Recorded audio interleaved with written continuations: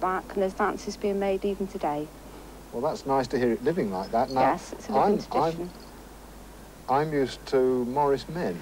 Oh, well, a lot of people seem to think it's just men that's allowed to Morris dance, but women have been dancing Morris for well over 100 years, and the men seem to think they've got an authority on it, but us women know better. And so women are coming to the fore all over, or is this just a Portland idea? No, no, there's lots of women's sides all over the country. There's about 100 women's sides. Compared with how many men? I don't know, I'm not interested.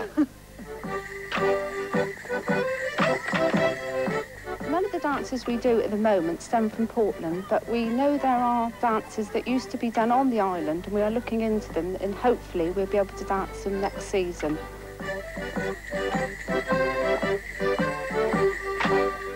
We have got women musicians, but you find most of the women like to dance, and then we let the men get on with the music.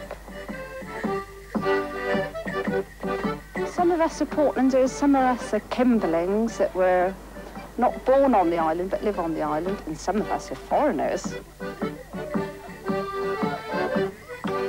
If it comes out with us, it's definitely female.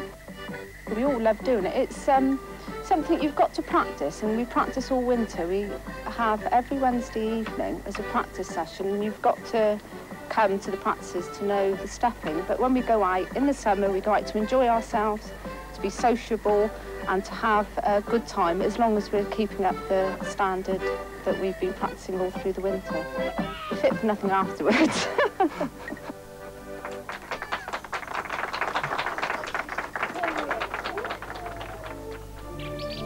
Much of the island